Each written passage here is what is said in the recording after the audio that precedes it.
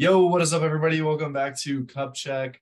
We're here, took a little break, focusing up on school, doing this, doing that, but we're back. It's the middle of the winter meetings. Some crazy stuff is going on in the baseball world, so we felt it necessary to bring in lifetime Mets fan Quinton Markle. Quinton, how you doing today? I'm great. How are you? I'm glad to be here. Dude, I'm doing really good. I'm really excited to talk some baseball with you. There's a little like, ooh, is Q that much of a Mets fan? You are the biggest Mets fan I know, so I wanted to bring you on to just get your reactions. A lot of stuff's changing for your team. How are you feeling? In response to the am I a Mets fan, I've been there through the highs and lows. I've seen Jeurys Familia give up postseason home runs in a wild card game. I've seen him go to the World Series, so I've been through it all. I love the current direction of the team, to be honest. The late season collapse last year, it can get people kind of thinking the season was a failure, but I think the season was a big success. Manager of the year, Buck Showalter. He's really good. He's a great leader. And I think Starling Marte being out in the last few weeks of the season had a lot to do with the collapse.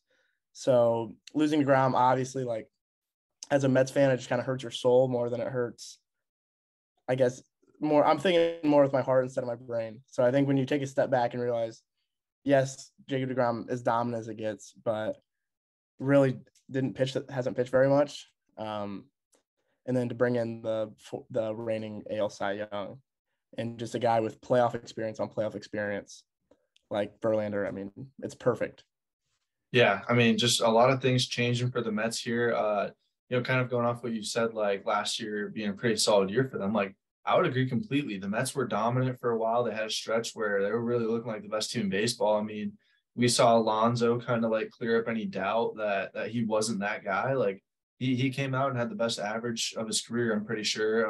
Powers there, and we saw Lindor kind of settle in as a Met. There was a little beef between the Mets fans and Lindor, I feel like. And I feel like Lindor really showed him that he was worth that contract. I'm not gonna say that I think he is, but I mean he came out and played really good, plays good defense, hit good this year. And we also saw the emergence of just a Mets superstar, Edwin Diaz, just having like one of the most dominant, most memorable seasons a relief pitcher has had in who knows how long. Yeah. No, I think starting with Alonso, I think Pete really loves being the face of the Mets. He's somebody that he's marketable, he's personable. He started the whole LFGM thing when they were good a few years ago.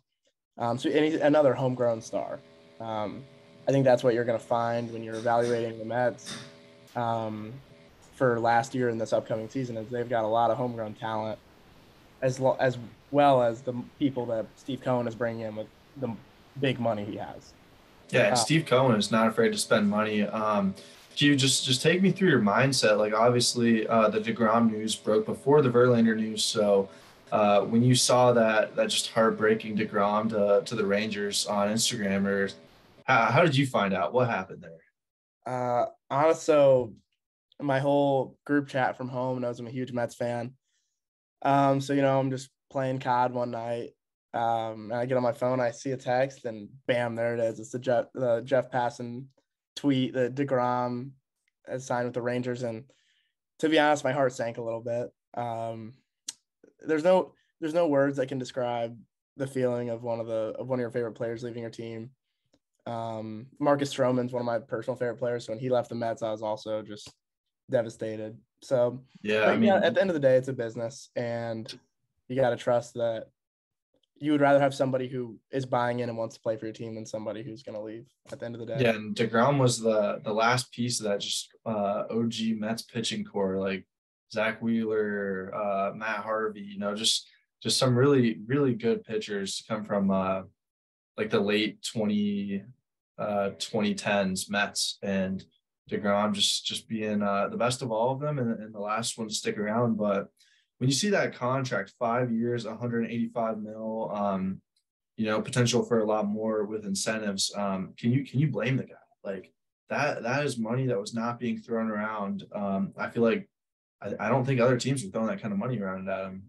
No, and he didn't give the Mets a chance to counter, according to reports, which I think is disappointing. But at the end of the day, That hurts. That hurts. it does hurt. But at the end of the day, he did what he thought was best for him. He's been through a lot with the Mets. When Lucas Duda was starting at first, and all these guys that nobody like Quintanilla was playing second base, all these no names. He would twirl 8 like one hit innings and get the loss. So, it's just a lot of stuff like that. He's been through a lot. A change of scenery can never hurt. And with all the money that they threw at him, good for him. Yeah. But on the positive note, being that Mets fan, going through a day or two of pain while losing to DeGrom, what do the Mets do? They just go out and shock the world and say, we're losing one of the best pitchers in baseball. We're going to go out and buy one of the other best pitchers in baseball. So Justin Verlander coming in, 2 years, vesting option for a third, 86 mil over those 2 years. Q, what was your reaction? How did you find out what happened?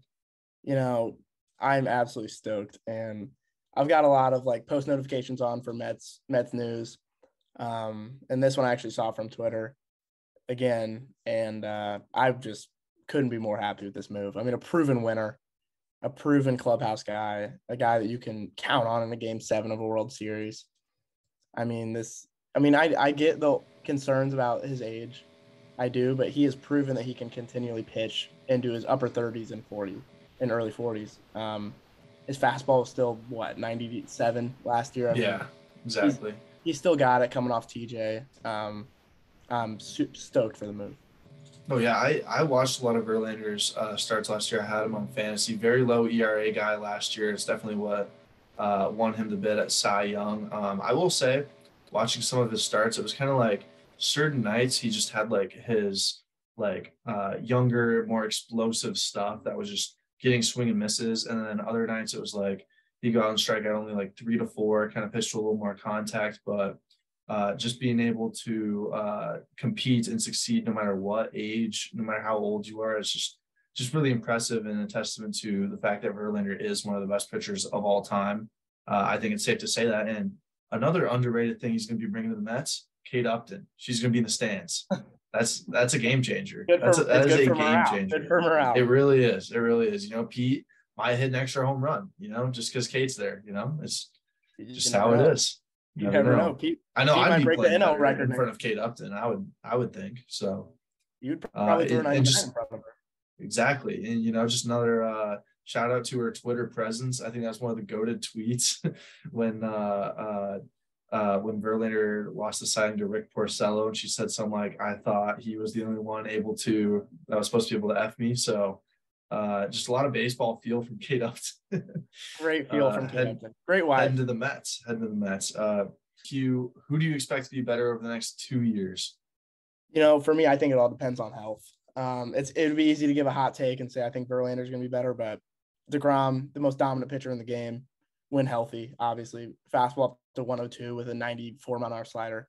Give me a break. The guy's the best. Stays healthy, he'll win a Cy Young. Yeah, hard to disagree with that. DeGrom, when healthy, clearly the best pitcher in baseball. But if we're being realistic, Verlander is probably a little bit of a safer option, coming off Tommy John.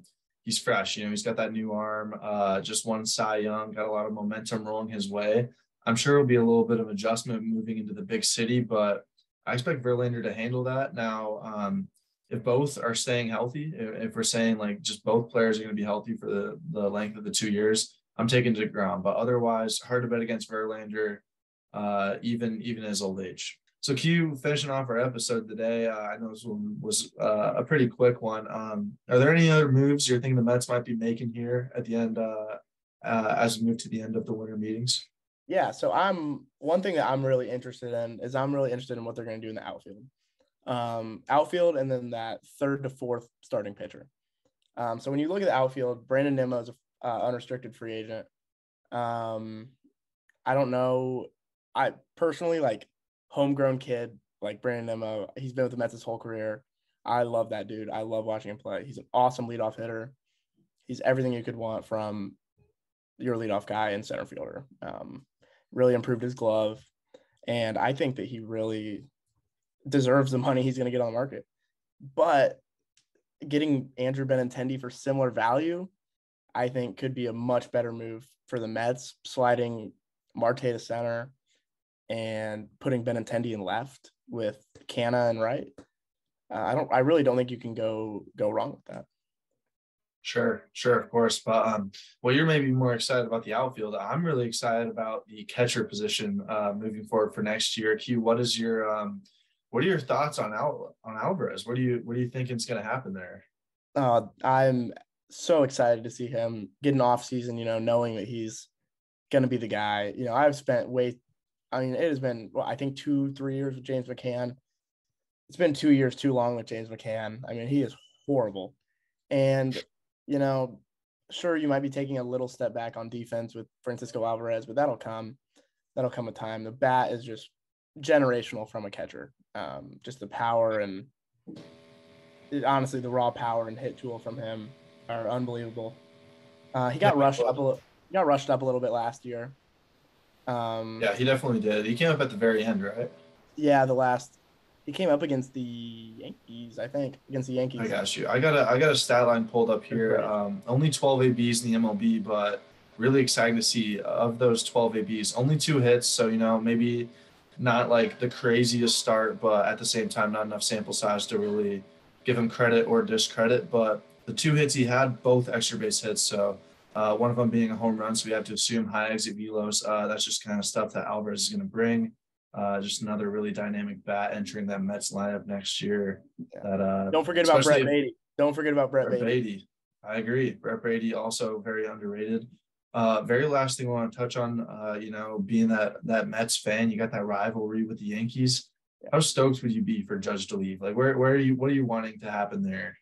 To be honest, I hate the Yankees more than I think any team in sports. I know a lot of obnoxious Yankee fans in my life. And I think Aaron Judge leaving would just be the best thing ever. I would laugh.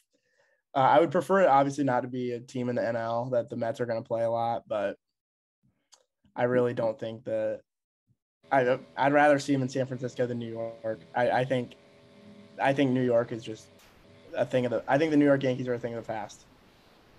Whoa, hot take there. Yankees are done for. You're not seeing any comeback from Stanton, anything from the Yankees next year? I think that they're kind of handcuffed with Garrett Cole's contract. I think he is a really good number 2 at this point of his career. Respect.